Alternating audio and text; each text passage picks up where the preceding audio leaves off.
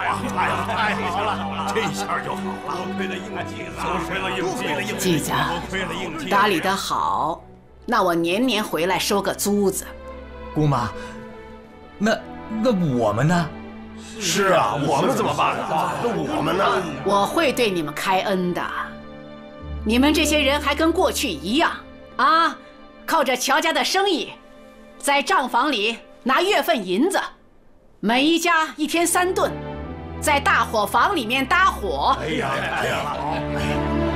但是，如果打理得不好，我得找个我信得过的人来打理，把乔家收回来。到那时候，他能不能让你们这些人在乔家白吃白喝，那我就管不住了。好了，我说完了，吴掌柜，在备车。是。哎，姑奶奶，应季刚回来，您就着急要走啊？季子，其实你一回来我就知道了，你当不成革命党。哼，当不成革命党也没有关系，回来就来当你的东家吧。哎呀，我这个人呐，又老，话又凶。其实你们家这些人呐，哼，他们都不怎么喜欢我，我也不愿意留在这儿看他们白眼儿了。简清，哎，我说你这个人呐，就是不厚道，特别的不厚道。你给我请个什么厨子，整天让我吃大蒜，熏得我的屋子里的老鼠都跑到别人家里边去喘气去了。哎呀，都是景星不好。哎呀，我家里还养着一对黄鸟呢，这些天也不知道它们喂不喂，饿死了我都不知道啊。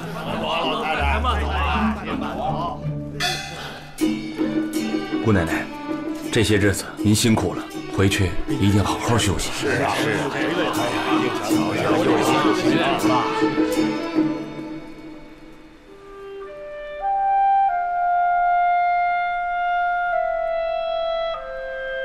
姑奶奶，这应季才刚回来，连口茶水都没给您伺候上，您就这么着急要走啊？不用送了。你说你们乔家的男人呐，一个一个的，真的太像你们爷爷了。但是你那个爷爷呢，又把我害得太苦了，害得我到了今天，姑娘她不是一姑娘，媳妇儿她不是一媳妇儿，姑奶奶，也不是你的亲姑奶奶。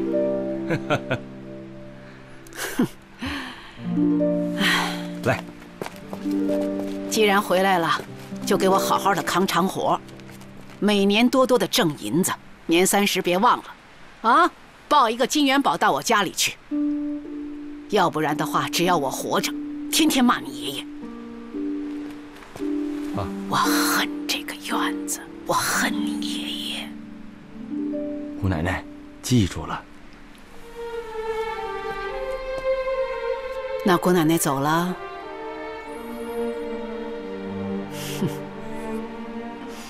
哎，让让让让！姑奶奶，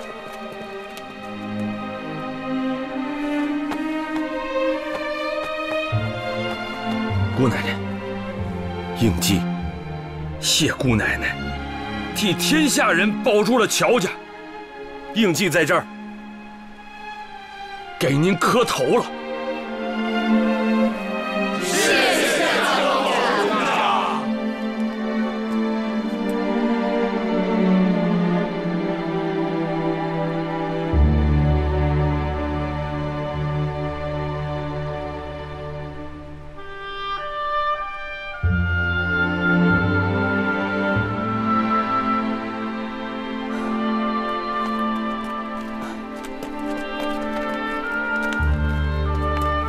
您慢着点，老东家。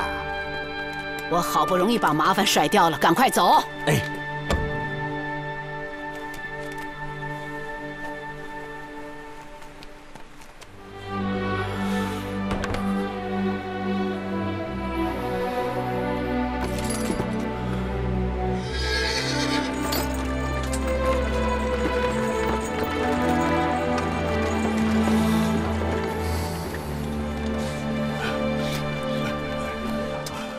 这么多年了，姑奶奶的性格一点儿都没变，真是有因才生缘呐。她口口声声说她恨老东家，到头来却把一个恨字写的是如此洒脱，太了不起了。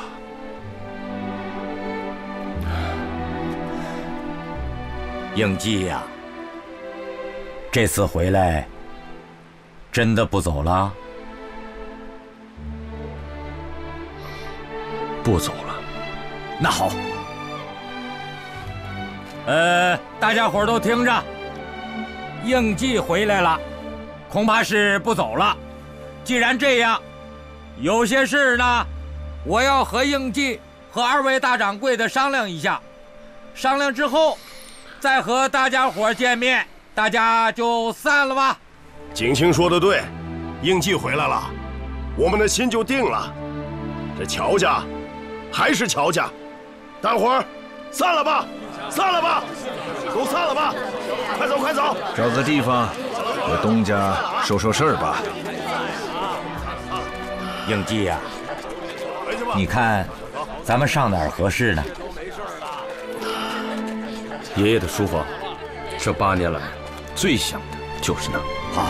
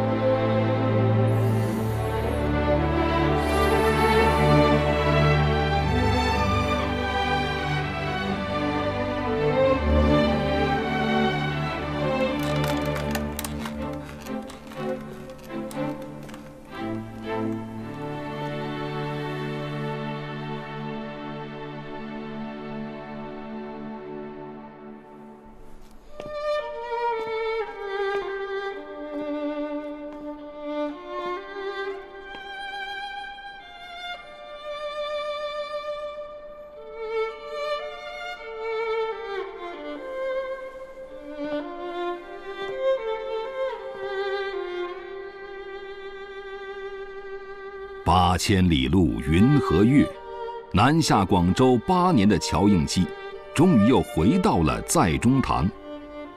从一名坚定的革命党人，到回归祁县乔家堡大东家，乔映霽一路寻寻觅觅，上下求索，历经了一条怎样传奇威仪的漫漫心路啊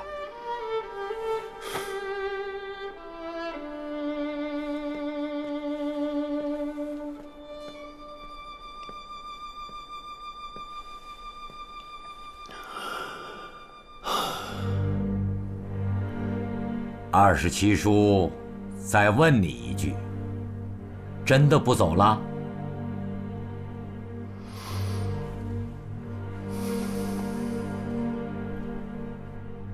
真不走了，哪儿都不去了。好，你不走了。你怎么不走了？你不走，乔家可怎么办？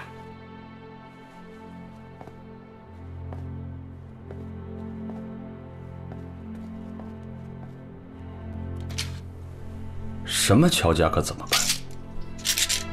听外边说，朝廷已经派了兵马，马上就要到山西了。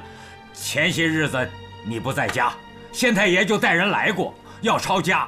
你不走，乔家就完了。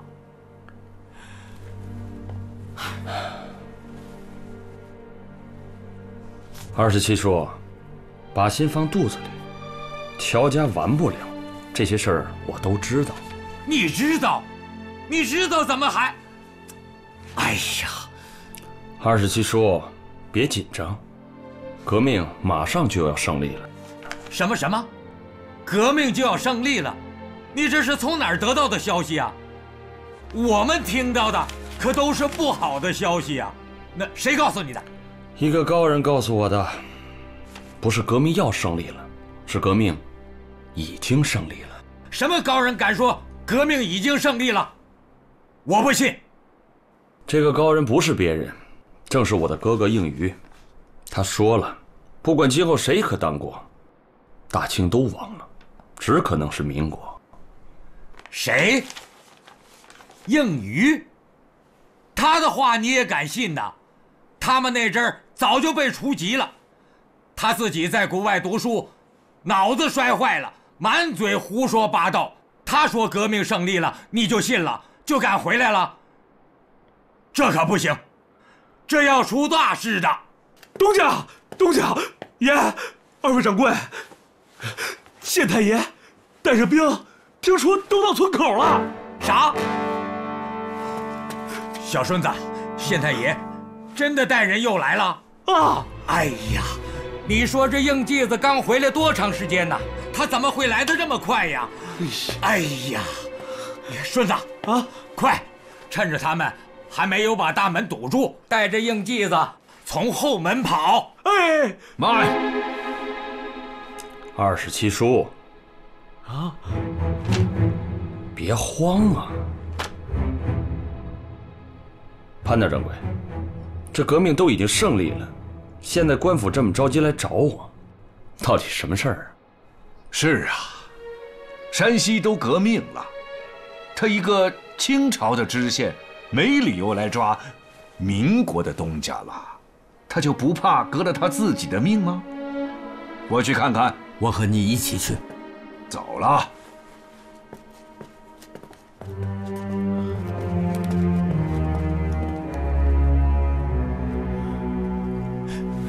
霽子，听27叔的话，快点躲躲啊！27叔，这是我家，躲哪儿啊？我哪儿都不去。哎呀，我说你这孩子，跟你爷爷一个脾气。哎，27叔啊，你听，是不是官府的人冲进咱家大门了？哎呀，霽子，快，跟27叔躲躲，跟27叔快跑吧！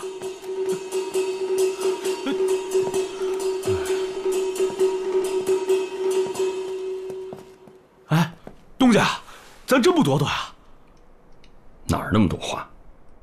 哎，跟我去书房。哎。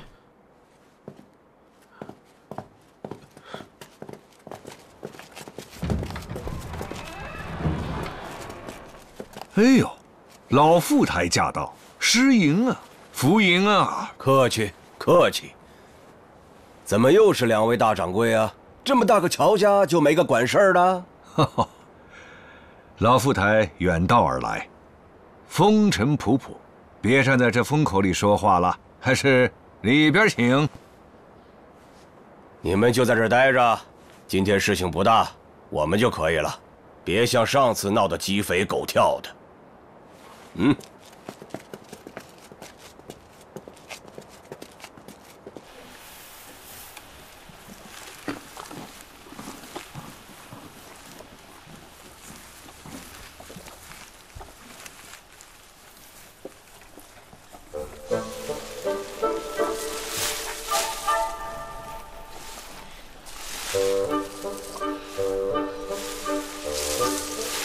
你说是不是你干的？我干什么了？我凭什么让我？不是你干的，你干的，你哪点看出我干的了？你什么意思？你就你还不承认？你自己说出来吧。映霽子刚回来，刚进门，屁股还没坐热呢，人就过来了。哎，我说，你们两个小子，你们怎么能干这个呀？啊？你们是不是糊涂了？他干的。我说，映霽子是不能当这个家了。他参加了革命党，可你们也不能这样干呐！这样干对谁有好处啊？这家真要是被抄了，咱们都喝西北风去啊！反正我没干，有什么事问他。问谁呀？啊！行，有哪说你没点承认？就是别吵吵，别吵吵！哎呀，就是听听外面。老富台，请。乔家有名的在中堂吧？上次没机会瞻仰。今天到底是看到了，这位就是实现了货通天下、汇通天下的乔致庸乔老先生。正是。老副台，请上座。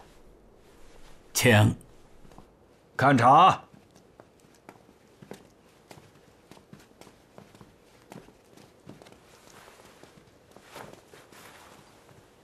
怎么，乔东家没在家吗？对不起大人，对不起大人。王妈，你怎么连看茶都不会了？快下去，重新换上新的上来。是。好大一个院子，鸦雀无声的。明白了，乔家人一定是误会了，以为本县又是来抓人的。有些事情啊，就不瞒着两位了。自从乔东家回到乔家堡，住进北山的圈禁地，就有人密告本县了。我想了想，就把这件事情放了下来。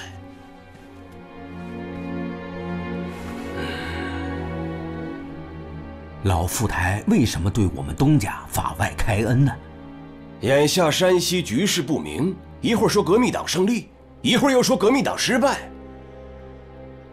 朝廷派大兵进了山西，可带兵的统帅又被杀了。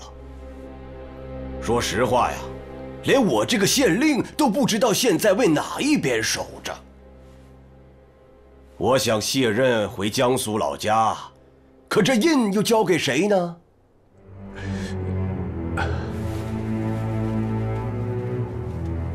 老副台，两位快请起，这是什么景象啊？请原谅商民潘维言的多虑啊。老副台刚才的意思是说，即便我们东家回来了，也不会再抓人，也不会带兵抄了乔家，是吗？我刚才这么说了吗？别看我今天就带了2个衙役，那也是在其位谋其政。难道您老人家是又抓人抄家来了？今天可不一样了。两位看清楚了，有人把你们东家给告了，本县是来查真案情的。哎呀，怎么在这样的局势下，还有这么不识时局的人呢？啊！老副台，这位带妹子出手告状的太谷人杨景度，外号叫杨疯子，平时看不起我们这些商人。自古就有商人不入流一说，可是这个读圣贤书的人，也不能清高到罔顾他人的性命嘛。这商民潘维言不明白了。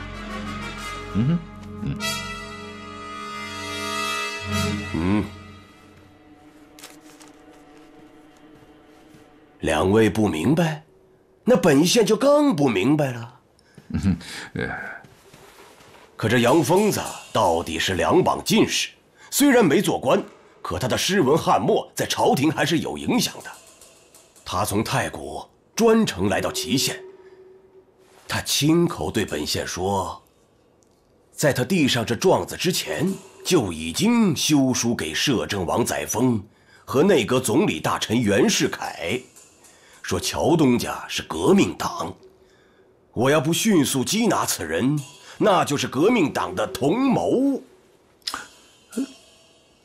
我要不查办此案，这杨疯子那会跟我没完没了的。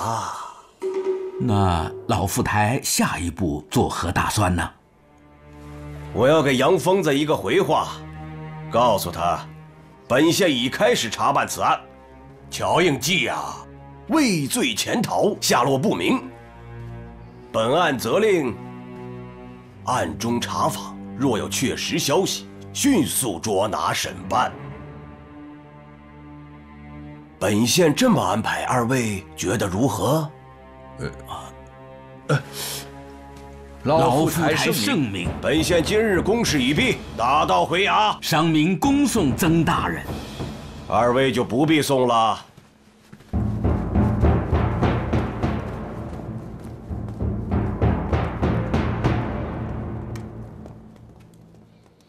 这位县太爷还不错啊。是不错。要都像这样的识时务者的县太令，大清的气数该尽了。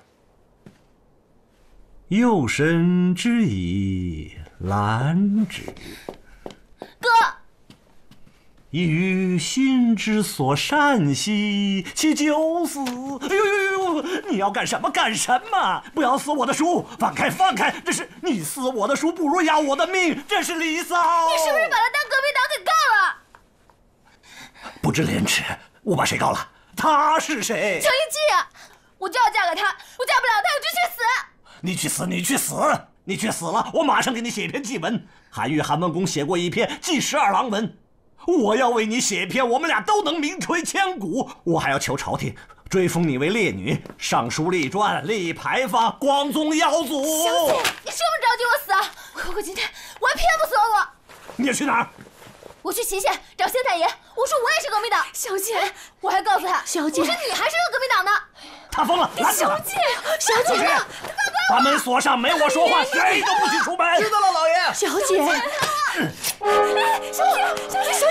小姐，大爷，爹娘死得早，从小是你把我拉扯大，但你今天这么对我，你就是逼我死。嫁不了乔映霽，我今天就死在你家。行了，小姐，放开！把他拉到楼上关起来，关起来！我告诉你，这家是我做主，只要我在这儿，不许你嫁到乔家，辱没杨家的清白，除非是我死了。你今天这么做，你就是逼我死。哥，你就让我去见乔映霽吧。走，拉走！小姐，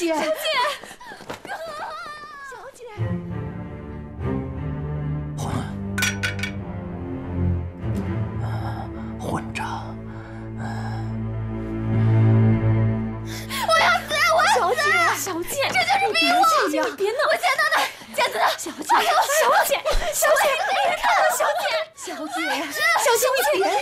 行了，小姐。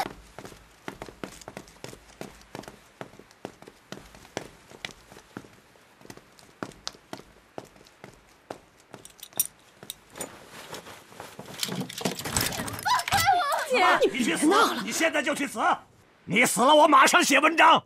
你这就是逼我死！死去吧！你还不赶紧让媒人去西关康家，让他们把过门的日子定下来？可是老爷，钥匙都在您手上，我们出不去啊！快去！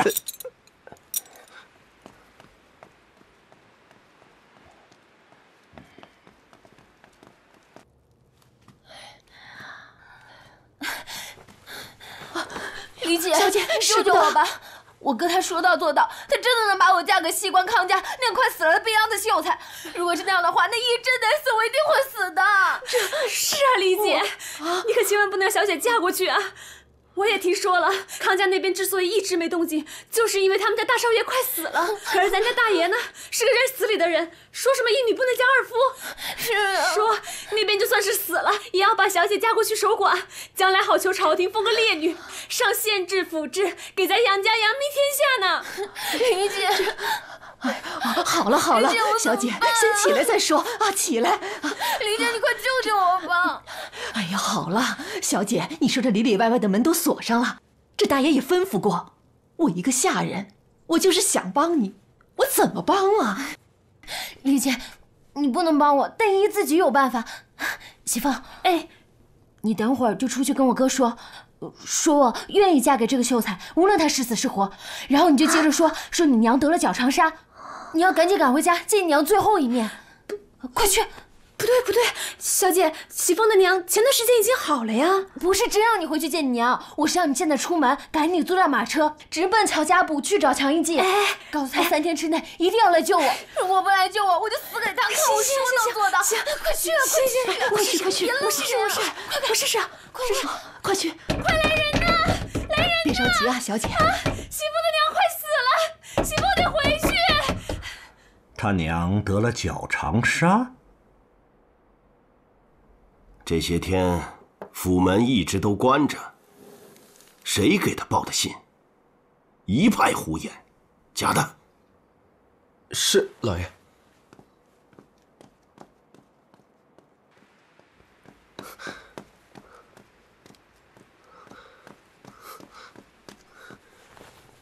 小姐啊，小姐，没办法，老爷不让喜凤回去。哎呀，你等一下。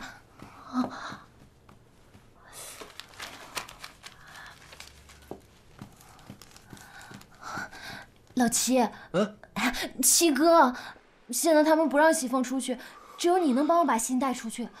如果你们能把信带到，那依依一定得死，你一定要救我。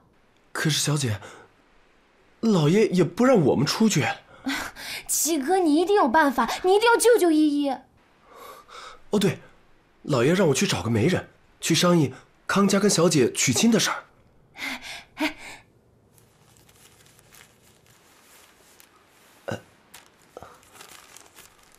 一定帮我把信带到，好吧？啊，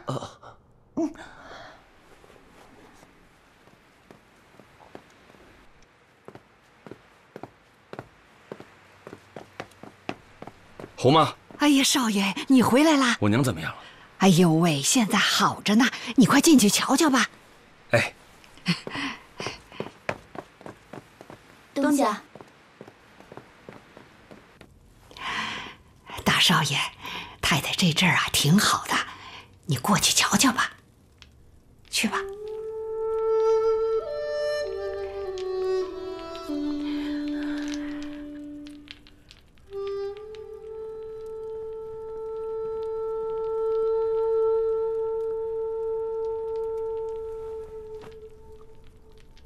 娘，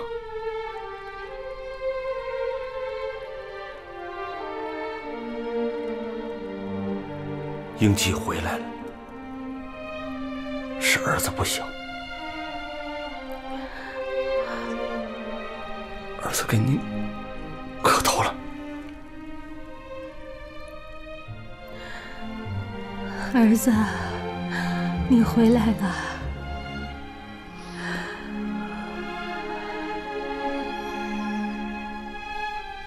娘一直在等你。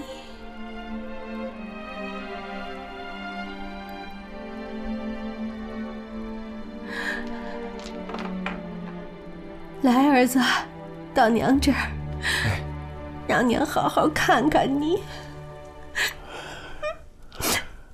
娘好想你。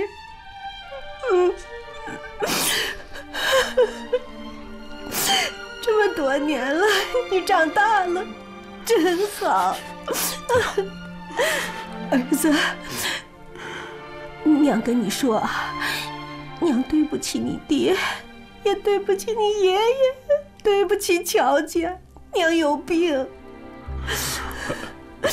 娘，我这次回来想问您件事儿。说说，快说快说。你有没有印象？当年爷爷在我9岁那年，在青岩渡口给我定过一门亲，那会儿那个女孩应该7岁，她的名字叫阿莲。想想，青岩渡口，阿莲，青岩渡口，阿莲。娘，您能想得起来吗？您能想得起来吗？娘。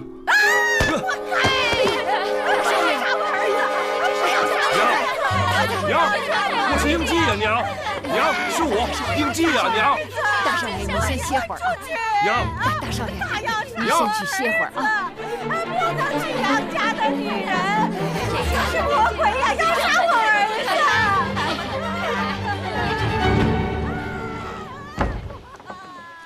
侯妈，这些年我娘一直都这样吗？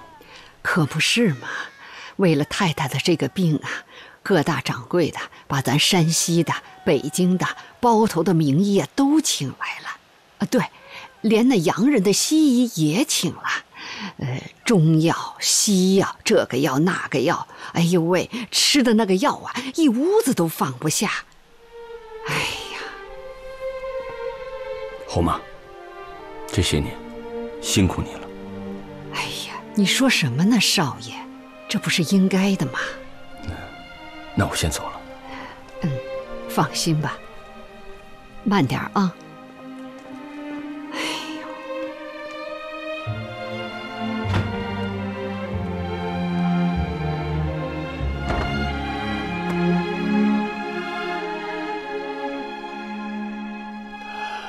老祖宗们，乔映霽回来了。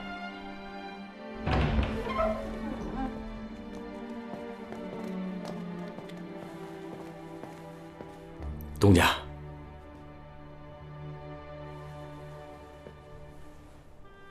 王宗宇，两位大掌柜都在问我如何处理太谷杨家的事，我想听听你的看法。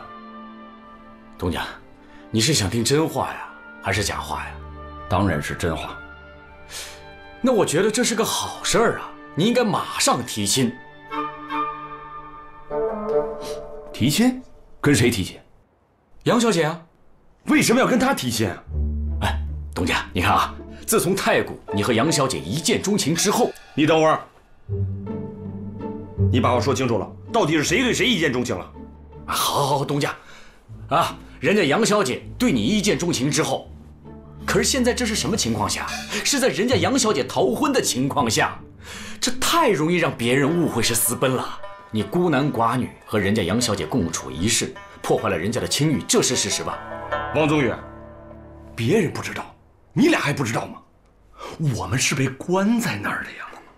东家，你既然英雄救美，救了人家杨小姐，你就应该好人做到底。你愿意看着杨小姐眼睁睁的嫁一个要死的人？对呀，东家，而且我觉得你和杨小姐挺般配的。别胡说八道。人家现在杨小姐的哥哥杨景度把你给告了，你这乔东家没当多久，现在毕竟是大清朝的天下，你是个革命党，如果你想实现自己的理想抱负，恐怕你还得当这个乔东家吧。再有，老太太这经常犯病，时不时的还要念叨，希望你娶一房儿媳妇儿。如果你真能娶了杨小姐，也算尽了大孝，不是？让你们这么一搅和，我差点把正事给忘了。我记得你在天津给我娘请过一个英国大夫，他有没有说这个病关于遗传的这个事儿？他说有可能是接代遗传，也有可能是隔代遗传，还有一种情况就是传着传着就不遗传了。那这个大夫有没有说这种病会不会遗传到我的身上？哎呀，东家，这你尽管放心，因为这种病无论是中医还是西医都说只传女不传男。哎呦，东家，你现在还说这些干什么呀？要不咱们赶紧准备准备提亲去吧。东家，我问你一句实话吧，你就一点不喜欢人杨小姐？不是，杨小姐的条件是不错，小栓子，但是我马上告诉两位掌柜准备提亲的事儿。好，回来，你们着什么急呀？你得让我缓缓呀。即便就是要去提亲，我还得去处理一件别的事儿。栓子，走。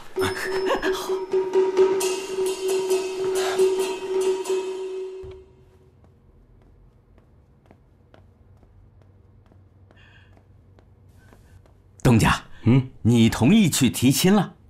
啊，高大掌柜，我想在提亲之前，想去一趟天津或者北京，我想再问问西医，像我们这种家族遗传史，会不会遗传到我的身上？东家，您这是什么话呀？这是？哦，我明白了。东家，要不咱这样，咱们发帖子去天津和北京，请那些中西名医过来让你见。只是你现在不能离开山西，更不能离开乔家。高大掌柜，这都什么时候了，我怎么就不能离开山西呀？哎，映霽少爷呀，让人告诉潘大掌柜说呀，一定不要让你离开，因为现在走还有危险。哎呀，我还能走？你说什么？我大哥没走啊，他还在山西呢，是吧？哎，栓子，哎，东家，赶紧备马。啊，大晚上你要出去啊？哎呀，你就跟着我去就行了，耽误事儿。哦。下！我真希望东家能把映霽少爷给请回来，给自己做个帮手。我觉得这不是一个坏事。这映霽少爷的秉性很像一个人呐，孙茂才。能有一个像孙茂才这样的人帮他，是好事。而且都是乔家兄弟，就可以避免了像孙茂才那样有善始而没有善终的结果。回去吧。请。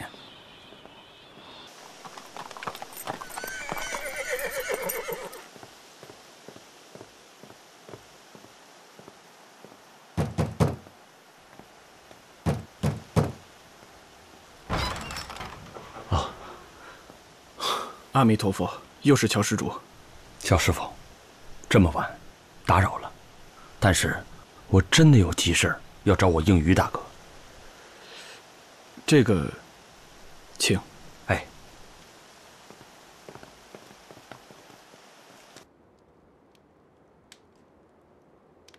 哎呀，叔儿，你看，还是这个寺院，真是壮观，还让不让人过日子？怎么又来了呢？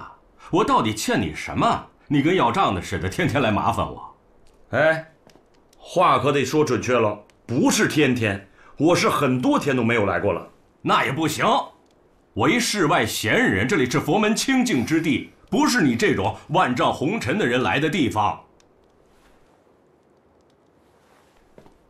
你是世外闲人，我也想做世外闲人。不瞒你说，我今天来就是特地来看你的禅房的。哎，不是，你不是应该走了吗？怎么还在这儿赖着不走啊？我还等着你给我腾地儿呢。你别坐下呀，一坐下就没完了。有什么事赶紧说，说完赶紧走。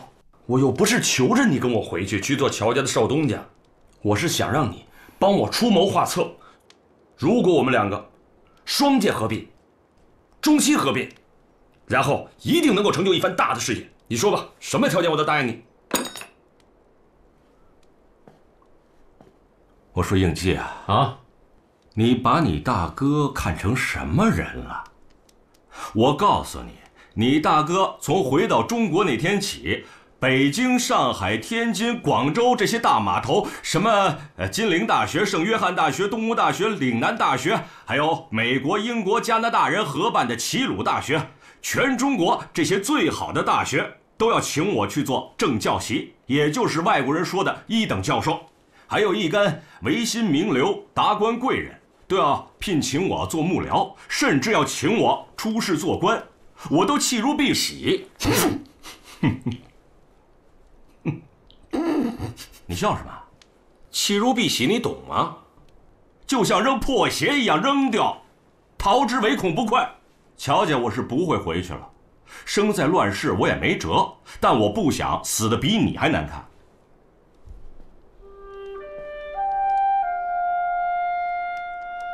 行，既然大哥把话都说到这个份上了，栓子啊，我们走。这，东家，咱还真走啊？对啊，留在这儿干什么呀？看人家白眼啊？我大哥是谁呀？他要学陶渊明，不为五斗米而折腰。哦，也不对，他好像还领着乔家的月份银子呢。你说的没错。我到今天还吃着乔家的月份银子。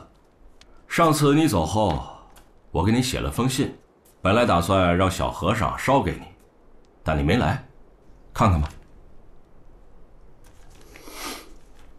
哼。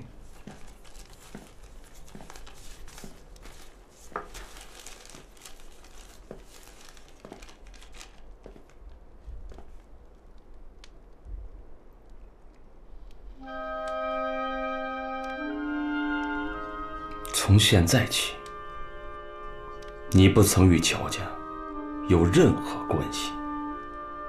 真的要和乔家断亲，自谋生路吗？你没看明白，更重要的在后头。你要隐姓埋名，不再认自己为乔家的子孙。再往下看，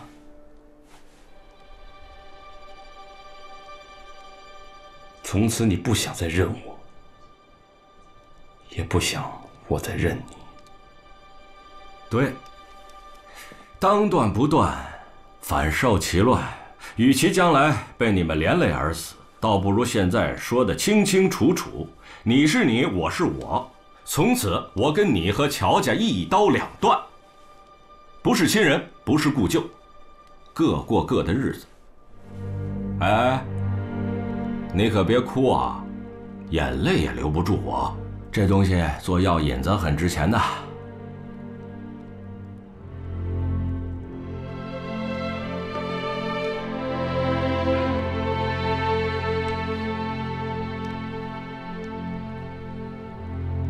大哥，